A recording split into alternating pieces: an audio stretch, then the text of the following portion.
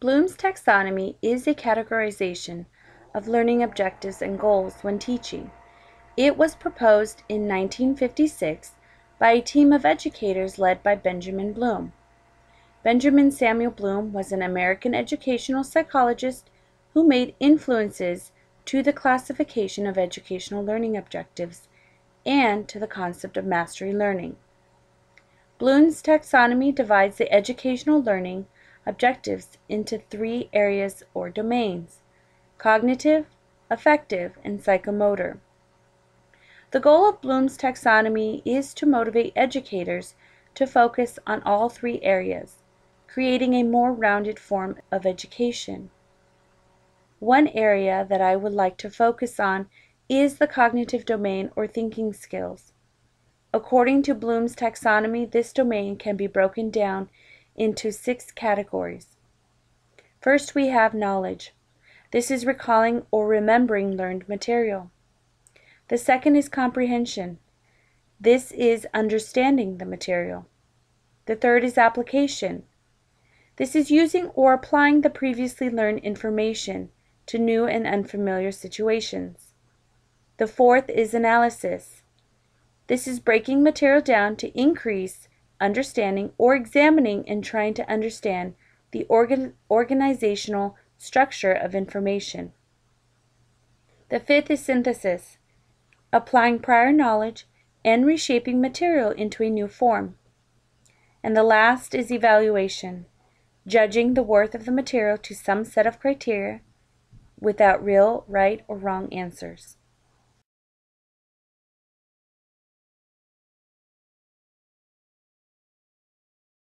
Now that there is an understanding of Bloom's taxonomy, how can we use this in the classroom? Asking students to think at higher levels is a way to encourage students' thought processes.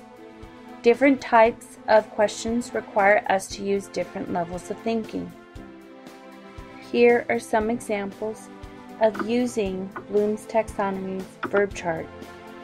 Number 1, under knowledge, you may use the words recall, underline, list, name, record, or label.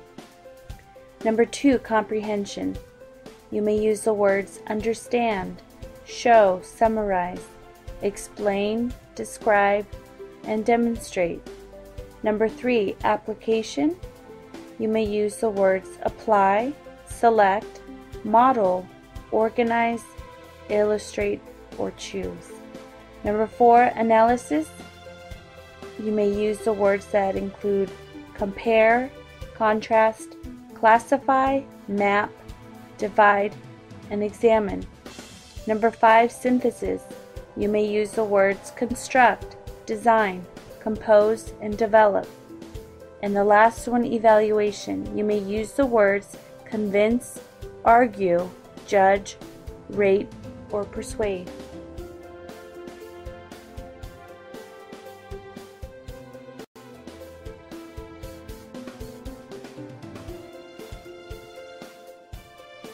Today, teachers must make tough decisions about how to spend their classroom time. Everything must fit properly. Bloom's taxonomy has been changed or, quote, revised over the past couple of years. This is a framework that is a work in progress.